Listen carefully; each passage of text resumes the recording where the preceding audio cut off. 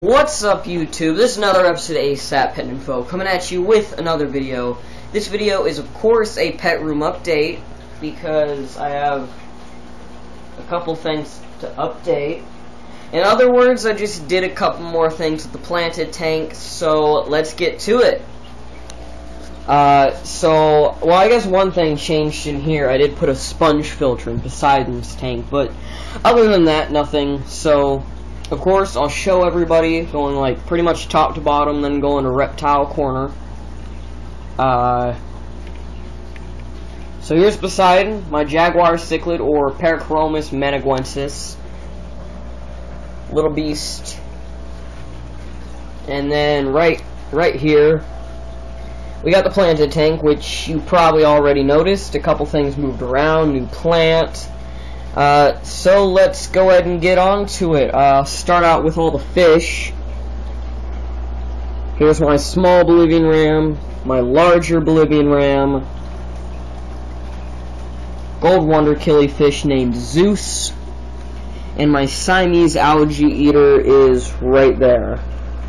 So, moving on to the plants, as you can see, the Amazon sword has moved over to right here. I moved a little bit of the duckweed around, not duckweed, guppy grass. Got the anacris, same spot. As you can see, I got guppy grass that's growing all out of these rocks and everything. Hygrophilia polysperma sunset is not kicking back from the injuries it took from the angelfish. So, any tips on what to do about this, please share, because it's been about a month, and, those leaves haven't even sprouted at all. You can see I clipped down this Hygro SP because the leaves on this were also not growing back at all. So that sucks. So yeah, it is shorter now, and sadly I was actually about to be able to propagate it, and I would have had double the pieces I had before if those stupid angelfish didn't tear up my plant. But they did, so I just had to cut the plant in half. And now it's half the size, and I have half the plants I had before, so yay. We got the unidentified plant back there, the stem plant that you see here. We got my Java moss, man, I don't know why it's so bright. Java moss right there. My other species of Hygro SP, which is getting ready to be propagated. We got my banana plant that has been stripped bare of bananas. As you can see, the last one is that little thing over there.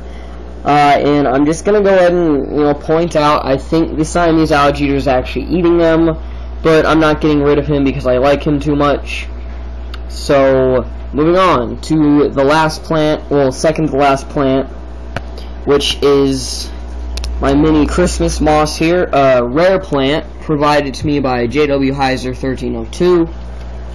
Props to that. Then we got my most common, cheapest plant that's in the tank, though I really do like this stuff, and it's actually a pretty good filter, natural sort of filter, which is duckweed. Now, obviously, by natural filter, you can't use this as just, you can't have just duckweed as a filter, but it's a good add-on. And then I got my pothos plant right here that is inside of my filter growing. New leaves are coming onto it right here. So yeah, it's doing very, very well. This 20 long, empty as usual. Gonna be setting it up, working on setting it up, that is, as soon as I get a little bit of money. So yeah, 10 gallon I'm also going to be working on setting up. And then over here we got my blue-eyed cichlids. If you didn't know, or you're new to the channel or something, these are blue-eyed cichlids. They're almost extinct in the wild. Hold on, I didn't get onto my new plant. Here's my new plant right here. I got this from my local pet store, which is called Last Place on Earth Pet Shop, and they had this here, and it looked really cool, and it was colorful, so I got it, and it is called Ludwigia glandulosa, I believe it's pronounced, Ludwigia glandulosa, and it's quite large. It's pretty freaking cool, and it definitely gives the tank, you know, more cover, because before, this entire side right here was really bare looking. And it's really nice. You can see the stem is all pink, the leaves are all pink. Super awesome. Oh, and one more thing before I get on to the blue-eyed cichlids. As you can see on these leaves and that leaf and pretty much almost all my other leaves on this Hydro SP is turning brown. Now, it's not dying, it's algae, and it's really tough algae, and I don't know what to do about it because it's like so tough that the Siamese algae eater right there actually can't really even scrape it off the leaf, and I can't really even scrape it off the leaf. So any tips on how to get rid of this would definitely help. So yeah, oh crap, I always forget about this plant too. My last plant, and I promise this is my last plant, I swear, which is this little doohickey right here. Not the stem, that little doohickey, which is Subwasser tang. I have a little flake of it back there as well. Really strange species of fern. Doesn't attach itself to anything. Has no roots. It just kind of, you basically just have to shove it in a hole and hope for the best. So yeah, moving on. Finally to the blue-eyed cichlids, which this is my second favorite fish in the tank and the prettiest fish in the tank. My dominant female blue-eyed cichlid, right there, you can see her colors are beginning to be awesome, you know, just amazing. Her little fins, like right down there, are turning black. Her side is turning really nice. The spot on her dorsal fin is amazing, and her eyes are popping. And then, of course, we got my first favorite fish right here. The dominant fish of all of them, my dominant male, my only male, blue-eyed cichlid right here. Name suggestion, oh, there he goes. Name suggestions for him would be awesome. He looks kind of like a chancho in his body shape and everything. But yeah, definitely name suggestions for my pair here would be awesome. I'm thinking maybe for the male, Craven. So I think that's a good name. And I got that name from Blessed One on YouTube. He has a male Tiger motaguensis cichlid that is named Craven, and also that's not the only reason.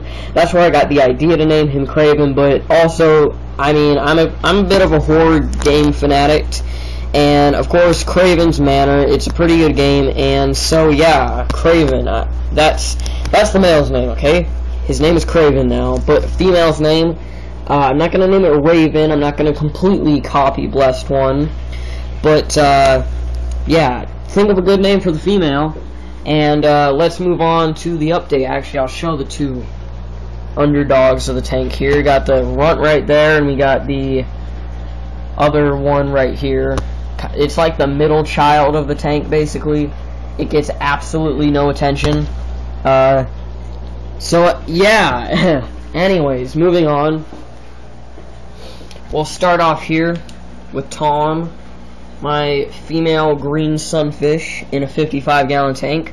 Earlier, with that new plant I got, it had this strange little creature on it. It was like some kind of larva, and I put it in this tank, and by the looks of it, he ate it, and that was sort of the point for him to eat it. So yeah, he got a weird bug larva thing today. But yeah, here is, well, actually, I need to get used to the fact that Tom is a girl. So, yeah, Tom right here, and yes, it is a female, and yes, its name is staying Tom. So now we'll move on to the reptiles. First, we got Alex, my bearded dragon, my leatherback male bearded dragon, 18 inches long. Pongona viticeps is the scientific name. He got some crickets today, and he hogged them down. So yeah, he's doing awesome, getting ready to put him to bed. Right here we got Crush, the common snapping turtle. I'll be doing some more videos on him by request of Crazy Hermit Crab. and also just because he is a pretty awesome turtle. So I have a little jar. It's got a worm or two in it that he likes to eat. Worms are probably his favorite food. Empty 75-gallon here. List of the last things I need for it until it can actually be set up. My Archeon water changer, the 50-foot, and then I have all my gravel. Two entire trash bags worth of gravel, and I just have a ton of it in there. So yeah, so what I'll be doing with this tank right here, this spare 20 long, is going to be hopefully buying those Zugoneticus tequila or tequila split fin live bearers from Dan Man. It just needs to get cleaned up. I need to get a new pre-filter to put on the filter. Here, let me grab this flashlight so you can actually see in here. Get a new pre-filter for the filter intake so it doesn't suck up any babies, because I will be breeding them, of course, because there's only 50 left in the wild. I need to get a hood. Even if they are or aren't jumpy, I still want to have a hood with a light, and I'm not risking them at all jumping. I have a heater. Need some clay pots, some rocks. Gonna put some plants in here, some driftwood. Just gonna put a lot of cool stuff in here. But obviously, I've got a bunch of old plant matter from marble mossballs and anacris that need to be cleaned up. Gonna put a little bit of gravel in here, some rocks, all that good stuff. This tank, I'm actually not entirely sure what I'm gonna put in here. Oh yeah, I think I plan on putting self-cloning crayfish in there, and then in here, finally, I'm gonna get on to. Let me put my flashlight back. I'm gonna get on to the last little thing, which I'll probably be getting this fish soon-ish, within the next couple of weeks, hopefully. But I'm gonna be getting a bulldog pleco for this tank.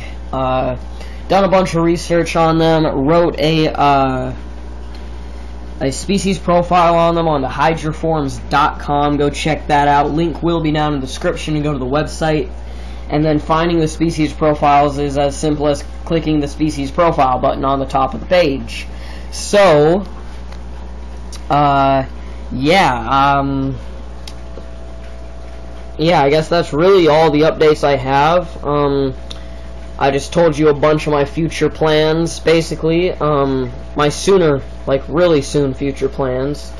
So, I guess that's a video. I'll have more coming at you soon, of course. So comment, rate, subscribe, respect the hobby, respect the hobbyist, and most importantly, respect the fish. I hope you enjoyed the video, and peace out.